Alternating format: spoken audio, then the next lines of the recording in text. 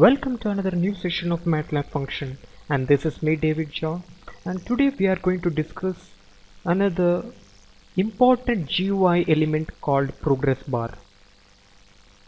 In order to implement a progress bar in Matlab, the function used is waitbar. The syntax of waitbar function is h is equal to waitbar, which takes an argument x, which is a compulsory argument.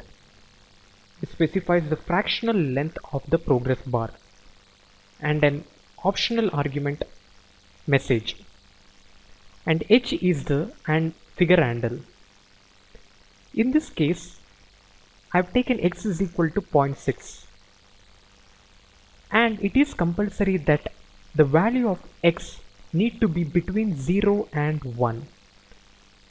So I have taken x is equal to 0.6. So on executing the function h is equal to waitbar of x, comma, and I have taken message as I am loading. So on executing it, I obtain a progress bar of length 0.6, that is more than 50%.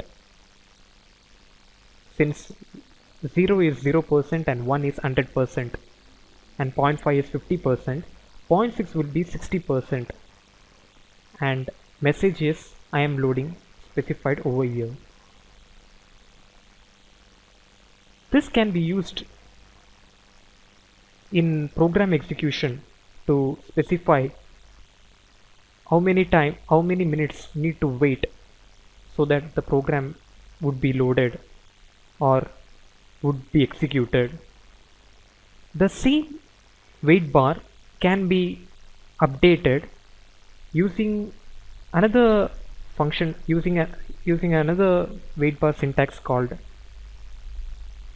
as this, where wait bar, which takes the first argument as fractional length, and second argument is the figure handle, that is which we have obtained when we created the wait bar, that is h, and the updated message.